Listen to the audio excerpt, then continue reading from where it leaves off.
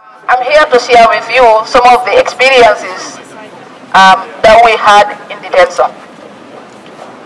Yarls Wood is a place where none of the women who are in there deserves to be there. We call it a mental detention center because there we undergo a lot of struggles.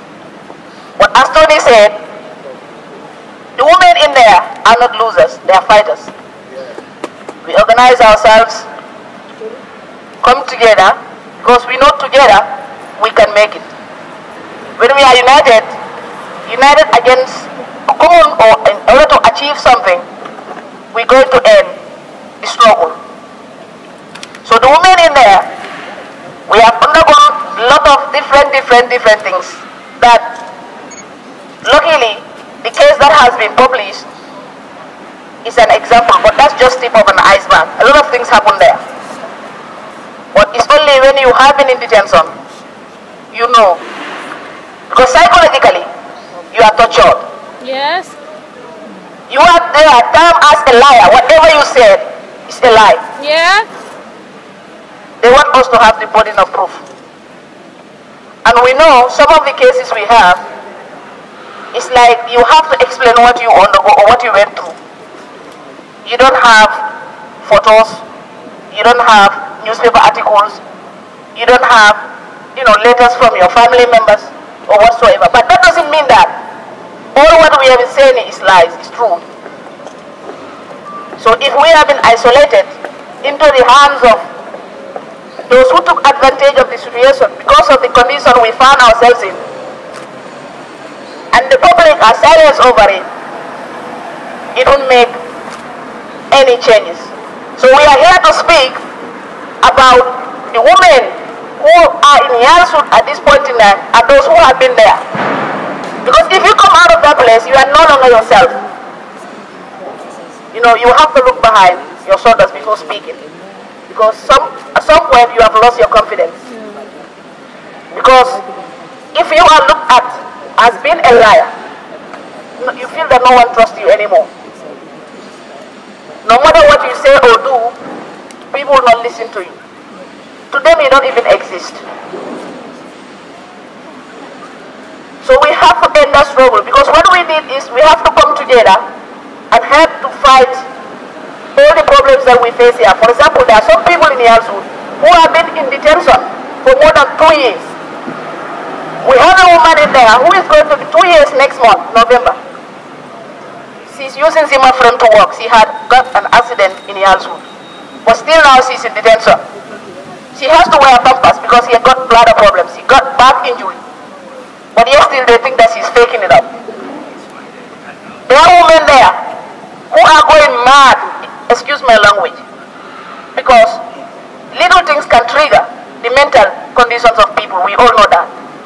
So there are people there who are losing it. They don't know where they are. They don't know what to do, and there's no one there to support them. There are women who are there who have been sexually abused, and they're afraid to speak about it. This is happening there. It will continue to happen there until we close down that place. So the solution to that problem is to close down Yarls Wood. Fast track is not a fair system, because this is a system wherein decisions are taken randomly. I have the feeling that they just interview the following within 24 hours, but before the interview is concluded, the interviewer has already made up his mind. Yes. Sometimes even before seeing you, they have already made up their minds. That's it. Even if you send in further representation, before your further representation arrives, they have already made up their decision. What kind of decision is that? Speaking, my sister. So they have to sift the burden of proof from respondent or from the appellant to the respondent. That's very, very important. They have to take up their responsibility. So I'm going to stop here for the time being and allow my colleagues to also contribute. Mama, you're going to speak.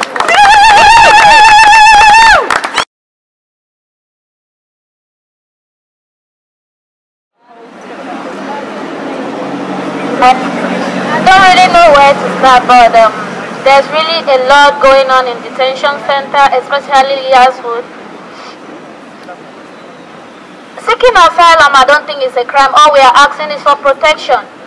But where is the protection? Especially they put us in detention for 5 months, 6 months, a year, and they say we have the right to be protected. I don't think that's protection. Like men bashing into your room while you're naked, the so-called officers, and without even saying a word, I'm sorry. They bash into your room. I believe a woman should have a privacy, but they don't do that. They just bash into your room without knocking your door. Or they make silly questions. Oh my God, you look hot. Oh, look at the bomb. That in detention, where is the protection? So please, we are really begging. You people have to do something about this. I don't think anyone deserves to be in detention. I don't really have much to say. Thank you.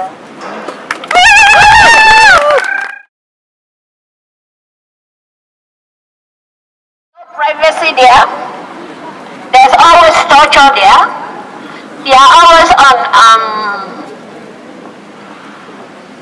paracetamol, and when you are sick and if you took your tablets with you, you have been denied some days to have your medication.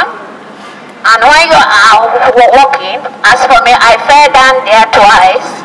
No special attention was paid to me, and when you are walking, men will wink their eyes at you and laugh at you and ask you, "Are you okay?" It was a torture for me, and those of us who had been in that state.